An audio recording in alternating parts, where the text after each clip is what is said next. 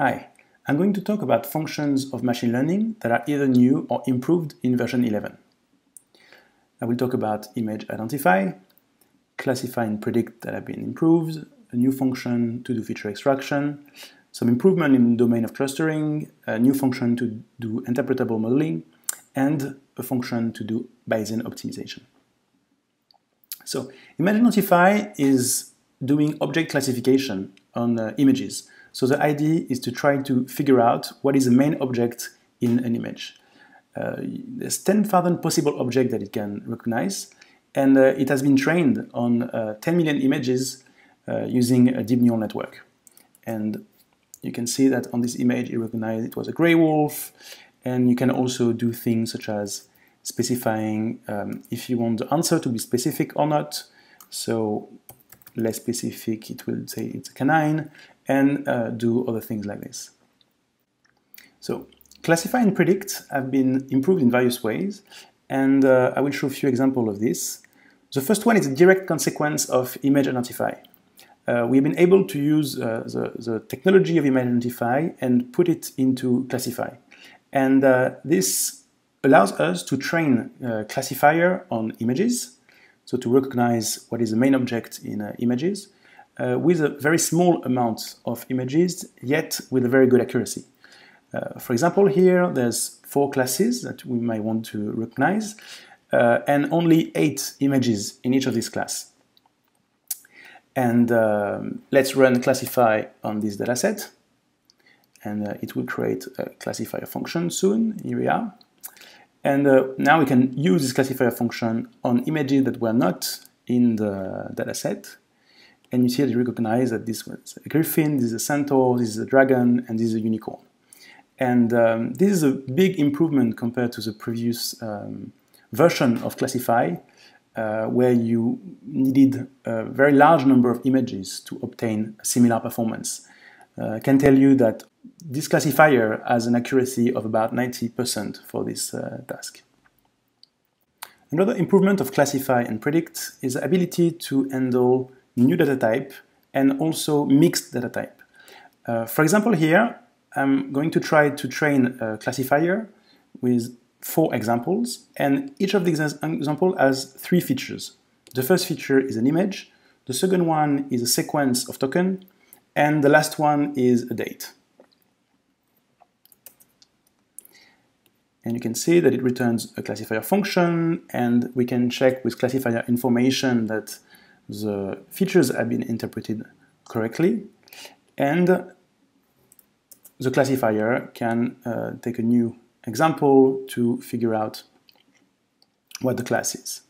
Finally, new methods have been added, and I will show you the example of the Gaussian process method, which is a method for predict that is very good for small dataset. So here is a very small dataset, and I'm going to predict this data with the method Gaussian process. This outputs a predictor function, and just for you to visualize what is this method Gaussian process, I will show on a plot the data in red along with the prediction line in blue, and in gray you can see the confidence interval. I will now talk about feature extraction, which is a function to learn feature extractors from data. And feature extractors are functions that can transform data, various types of data, into numerical vectors, essentially. Under the hood, what happens is that we have built-in feature extractor for various types of data, and we also use dimensionality reduction.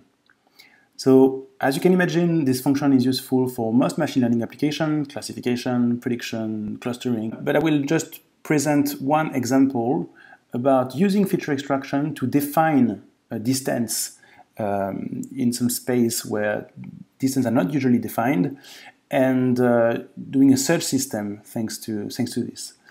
So, for example, here I have a list of images that are dogs, and I will use feature extraction on dataset.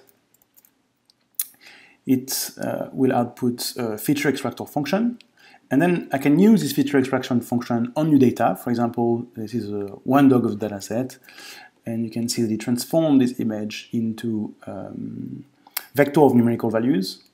And this vector captured a lot about the semantic of this image.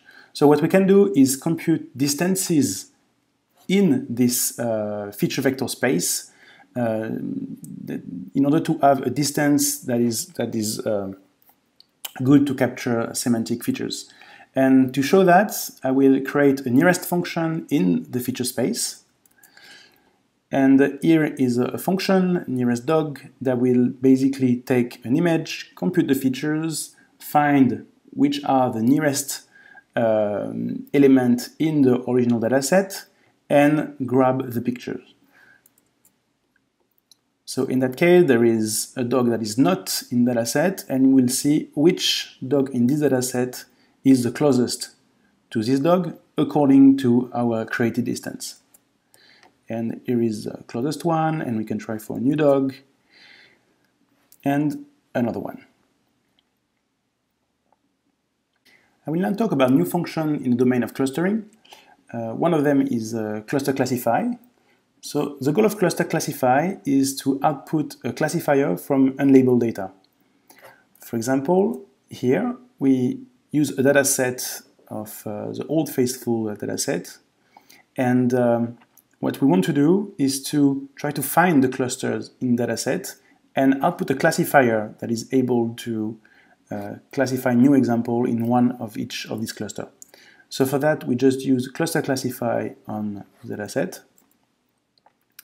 And here is a classifier function that cluster classify found. And we can visualize what clustering classify found by gathering the classified data by their labels. And here are the two clusters. The other function is clustering tree, which is very different from cluster classify in the sense that it's doing hierarchical clustering. So in order to demonstrate that, I will grab some molecules from chemical data, and I will get some of their properties as well as their formulas. And what I will do is that I will use clustering tree to find a hierarchical clustering of the formulas based on the properties. The formulas here are just the labels. And here it was clustering tree found, and actually you can see that molecules that have similar formulas happen to be nearby, under the hierarchical clustering based on their properties. Okay, I will now talk about interpretable modeling, which means that what we saw before with classify, predict, and other functions is mainly about solving tasks, but without understanding what the model is doing underneath. So I will show two functions, find formula and find distribution, where the goal is not necessarily to solve the task as good as we can, but to have a model that we can understand and interpret. So the first one is find formula, which is simply automatic fitting. So to show how it works, I will grab temperature of rooms in the last 10 years, and actually you can see them, and you can see that it has this sort of periodic behavior. So we will see if find formula can figure that out. So to use it, you just do find formula, put the data in first argument, and this will be the variable of the formula. And find formula tries various things and end up with this quite simple formula. And here is the fit of the formula and the original data.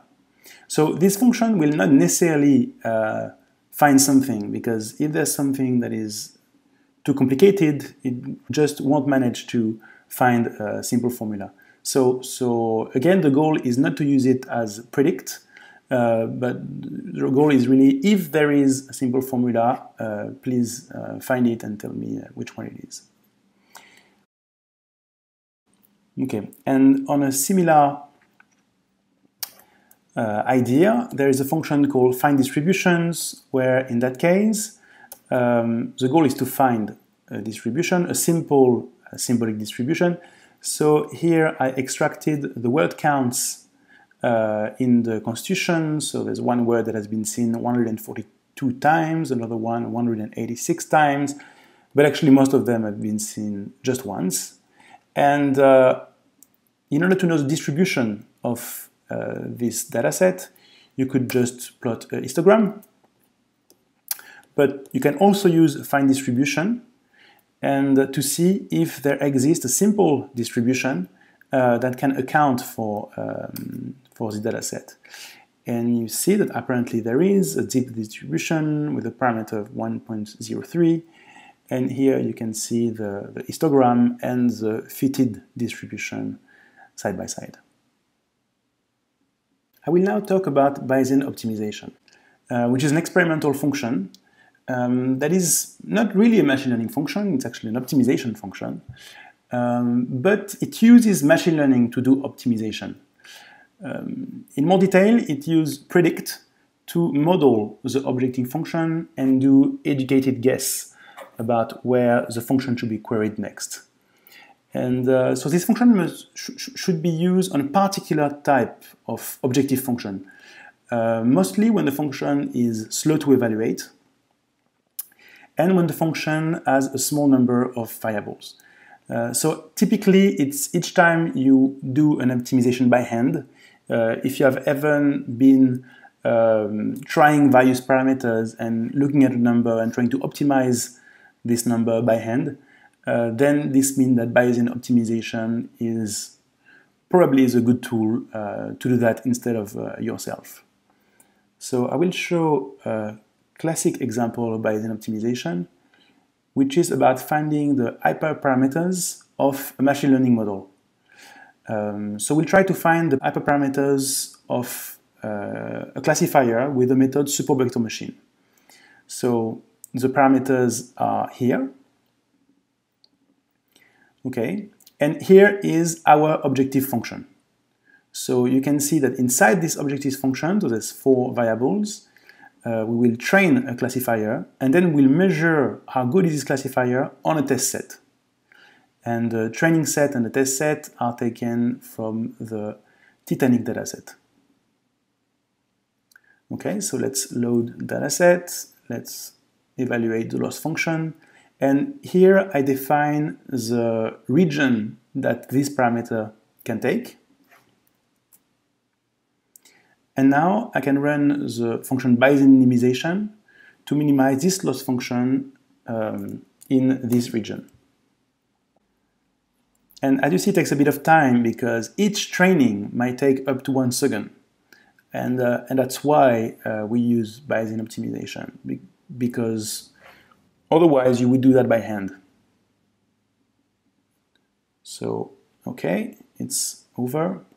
And here is the optimal configuration that Bayesian minimization found. Finally, I will mention a very important addition to the machine learning domain in Mathematica, which is a neural network framework. It is a very powerful framework in order to train deep neural network on CPUs, on GPUs, and I won't talk about it further because it is a topic of the next presentation. Thank you.